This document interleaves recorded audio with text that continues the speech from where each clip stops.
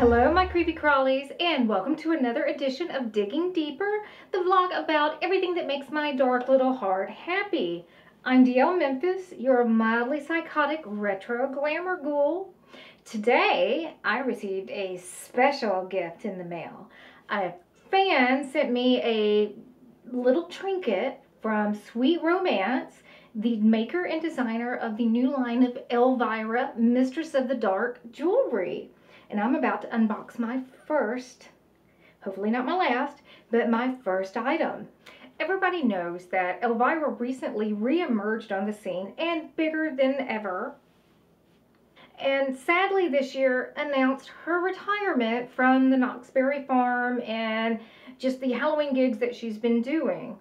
Now, with the announcement of her retirement and her resurgence of popularity, she's also come out with lines of clothing, perfume, makeup, and jewelry. So we're all going to benefit, although we're all brokenhearted.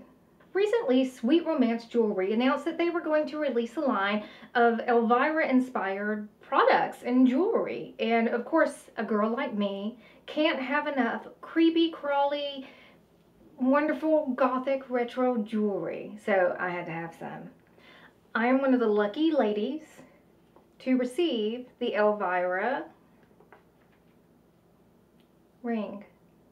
This ring was designed specifically using the ring that the Queen of Horror herself wears since her inception in every photograph ever of her. I'm going to start by saying, like most girls, I love a good package. And this one has Elvira's face and leopard. You can't go wrong here. The ring itself, I'm going to take this out of the box just so I can kind of tell you a little bit about the weight. Oh wow, this is heavy. It's a large, nicely mounted stone. Gorgeous. I mean, it's a beautiful ring. Usually when you order a replica ring and you get something like this, it feels very lightweight. It feels cheap. It feels hollow. It feels plastic. Not this. This is a good weight. So the ring is 14 karat gold plated. It is a red crystal, and this is a very deep cut. If you look into this, you can actually see the facets. This is not the normal piece of plastic or glass that you would get. The craftsmanship is beautifully done. Sweet Romance Jewelry states that their products are handcrafted and hand designed, and somebody put a lot of work and love into this one. No Elvira costume or cosplay would be complete without this ring.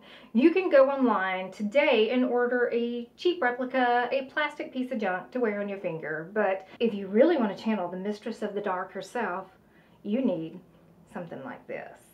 You can order this ring from Sweet Romance Jewelry for about $50 online. And for someone like me who likes their costume jewelry with a little bit of oomph, that's not a bad price. And this is a great product.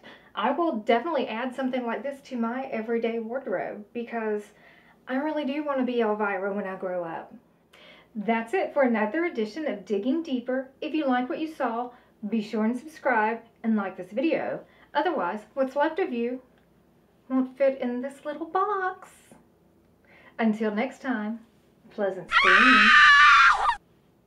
I guess you liked it because he put a ring on it. I don't know that song.